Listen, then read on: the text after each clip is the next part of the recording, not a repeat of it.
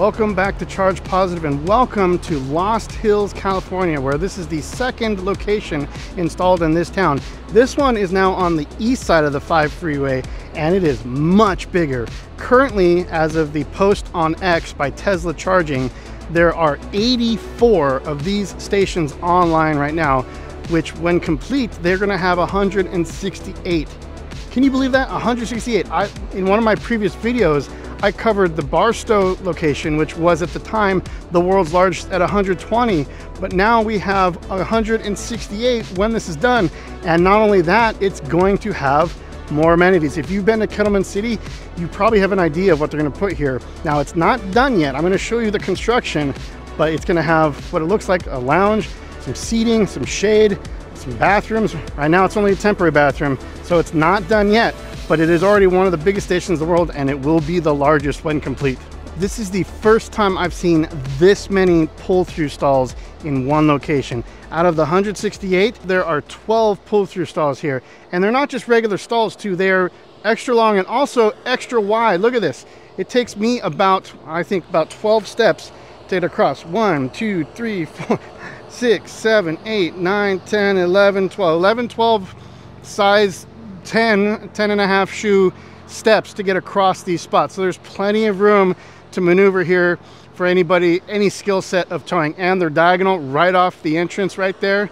Easy peasy. Check that out. So if you're pulling a trailer and you want to charge at one of these pull-through spots without needing to unhitch, basically you come in the east entrance here. There's right up here, and you have the pull-through spots right here by the entrance, and they're diagonal. And so once you're done, you unhook and you just drive right out. It's kind of very similar to an RV park or, like, you know, a travel station truck stop. But once you're done, pull right out, and then there's a big road that goes all the way around and you can go out the other exit. So there's plenty of room here to maneuver if you're towing with the trailer.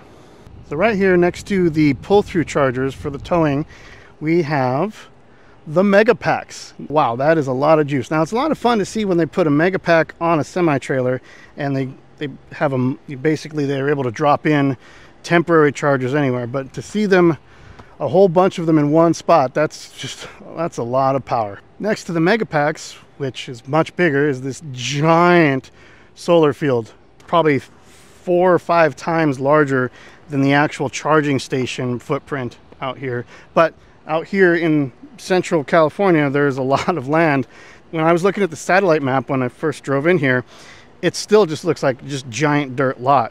So this went from a dirt lot to going to be the largest charging station here for superchargers in a matter of months. We also have this entire square of land over here, which looks like a mirror image of the other side. So here we have the main switchgear box, which is this entire cabinet right here, where we have 15 kilovolts coming in. Wow, 600 amps. Maximum available fault current 2,770 kiloamps. There's some serious power here. I mean, if you're going to have 168 V3.5 V4 superchargers here, you're going to need a lot of juice. High voltage indeed. Check this guy out. 22,000 pounds. 22,000 pounds. Pretty sure that's the main transformer for the site.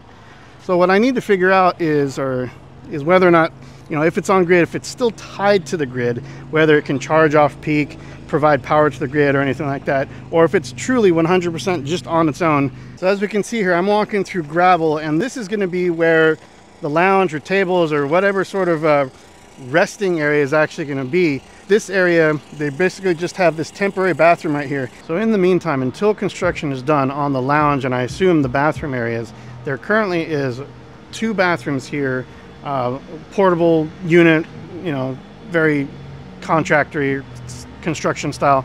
But what's nice about it is they are actually air conditioned. So out here in 95-degree weather, you don't have to go into a hot bathroom. They have air conditioning in there. So that is a nice little touch.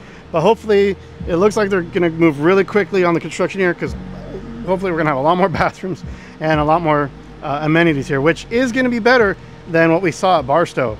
Barstow is really great with 120, but you have to rely on the nearby businesses to use the bathroom or get a snack. So really exciting to see what they're going to put in here. So here Tesla's using the prefabricated method of 4 chargers per 1 cabinet, which we've seen many times before. It really helps build out stations like this very quickly. But also here, noticing that for every 4 chargers, there's a separated array. Each 4 chargers has its own square rectangle worth of solar here. So it appears that for every 2 or 3 cabinets worth of solar canopy arrays, they have an inverter. So this one is showing 42 kilowatts worth of power, which is going to account for that one, which doesn't have an inverter on it. And we have 2 canopies here. If my math is correct, of about, we have 4 panels by 10, that's 40 panels per array. If they're about 400 to 500 watts each, we're probably seeing about 20 kilowatts of power going from these panels to this inverter right here. And so this is 2 arrays worth. We have 40 kilowatts. Some of them have 3 of them strung together, but that's all for the solar here. That's for the canopies. So as we see here, we have these 4 underneath this canopy, which has the brake, and then we have the next 4 as well. What I really like about this station is just how clean the setup is. It's just rows and rows of chargers. Like, they all basically are the same, except for the pull-through ones, which hopefully people figure out are for that purpose. I would love some signage. You know, we should have some signs that say, for towing, use last, or something like that. Because when you have 168 and 12 of them for towing, I really hope that people figure out that you only need to, because there's just so much room here. Like, you see this, I'm walking by this row of, I think this is like 40 chargers I just walked by. What's a nice touch for this location is the area I'm walking is usually between 2 rows, and normally you'll see like dirt or gravel in here, but they've actually paved or poured full concrete in between these rows here. So this is all flat. You can walk around. You don't have to worry about tripping on a curb or anything.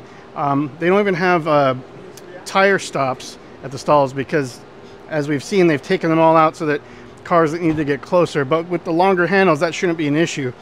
But it's nice to be able to walk around from one side, one row to the other without needing to worry about, you know, tripping on gravel or getting your shoes dirty with some dirt. But there we are. Oh, look at that. V4 stations all here, ready for all types of EVs, not just Teslas, right? And that's kind of the goal here, right? We want to lead the way of making a sustainable transportation here. And there's plenty of room here for it. When I was on my way up here, I posted on X about, you know, if people had questions about this site that they wanted answered in the video. One of the questions was, what sort of edge cases would not work with this site like this? And I'm trying to think of one that wouldn't work, because we have both the combination of at least 12 pull-through stalls, very easy to access, very simple, come in right away, combined with the fact that these are V4 posts with the longer handle. I can't really think of a vehicle that's not going to be able to charge here. So this is definitely impressive that within a matter of months, this went from just an empty field here in Central California to this entire solar farm and what chargers they've already put in so far in a matter of months. Like, that's truly amazing. And as cool as this is to have ground mount solar and all this, I think it would be even more awesome if for future projects to have kind of maybe integrate with agrovoltaics. Maybe there could be an entire farm growing plants with the nice shaded, semi-shaded area that agrovoltaics can provide, as well as all of that solar providing power for the cars. That would be a win-win. I mean, when you think about the amount of power, if you imagine if 168 cars all plugged in at the same time and pulled 250 kilowatts all at the same time. I got to check if this station can actually manage that. But if it can, that is seriously impressive that solar power and batteries can power 160 plus cars all at the same time. That's pretty amazing. Well, there we have it. It just seems like we're regularly breaking records here with supercharger locations. Just because we're building bigger, more. You know, if we're going to provide enough power for all the other cars to charge, well, we need stations like this. As we've seen with Quartzsite, Barstow, and so many others, we now have these basically mega stations out here. So yeah, let me know if you're going to swing by here, or if you've already come by, or if you're looking forward to seeing a station like this. Where would you like to see a station like this elsewhere in the United States or around the world? But I want to thank you for watching. I'll see you at the next charger. And if you want to help support the channel, go ahead and leave a super thanks. It's super appreciated. But I'm really looking forward to what's coming next from Tesla Superchargers. See you next time.